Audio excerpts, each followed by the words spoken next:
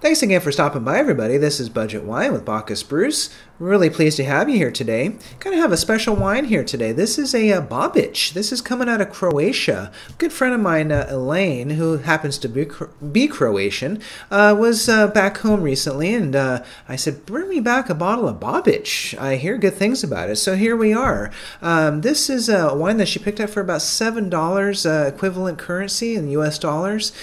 So let's go ahead and kind of decipher the label a little bit because, again, it's not designed for the U.S. market. It's all in Croatian. We got to kind of figure out what we got. So the name of the winery is called the Vinoplod Vinarija. Can't really pronounce it. Vinarija is Croatian for winery, and Vinoplod would be the name of the actual winery.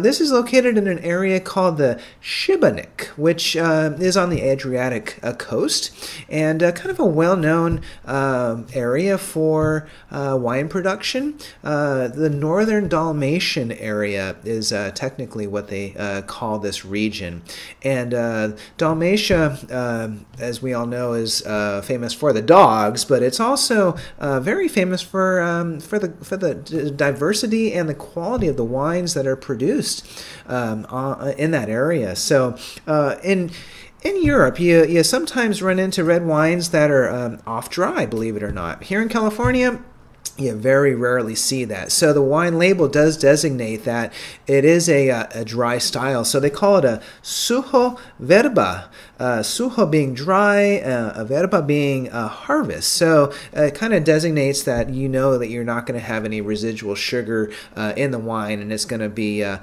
dry, much like we would kind of expect here as a default in California.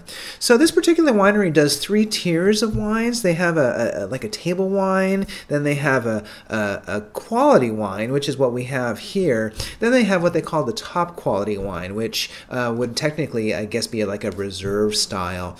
So this one, what they call the quality wine, kvalitetno, is Croatian for good quality. So very excited to try this wine. So let's go ahead and kind of just jump right into it here now that we've got all the translation behind us here.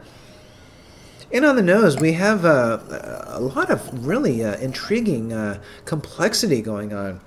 Kind of catching me by surprise. So it's actually profiling a lot like a Cabernet Sauvignon, quite honestly.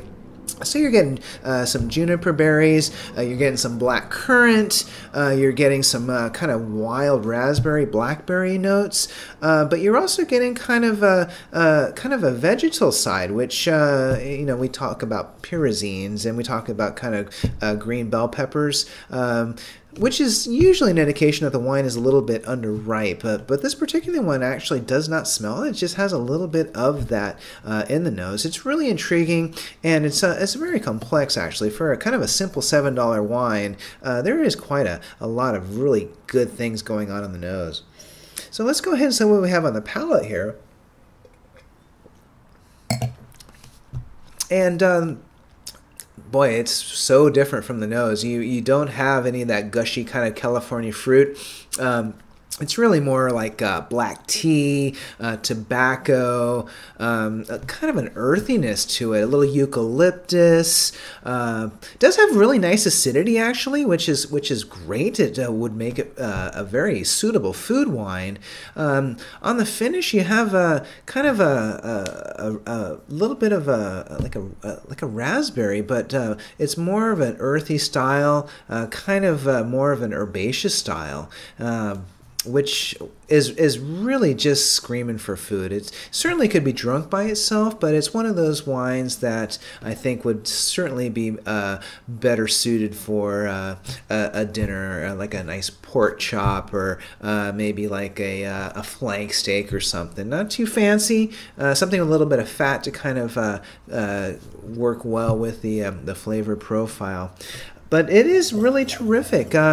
Getting a lot of really interesting things. So if you can find it here in California, definitely look for it. It's, again, the Vinoplod Vinarija winery. And if you are in Croatia on the North Dalmatian area, you can certainly go visit the winery here. Now, it's kind of funny. You take a look at their website, and they're open Monday through Friday. They close at 5, and closed weekends. It's so different from here in California, where, if you're closed on weekends, boy, the opportunities for business that you're missing. So a little bit different way of thinking. But I guess people are doing different things on the weekends instead of going to wineries, which is part of the fun of traveling, right? We all enjoy seeing different cultures and different ways of approaching things. So, again, thanks for stopping by. This is Budget Wine with Bacchus Bruce.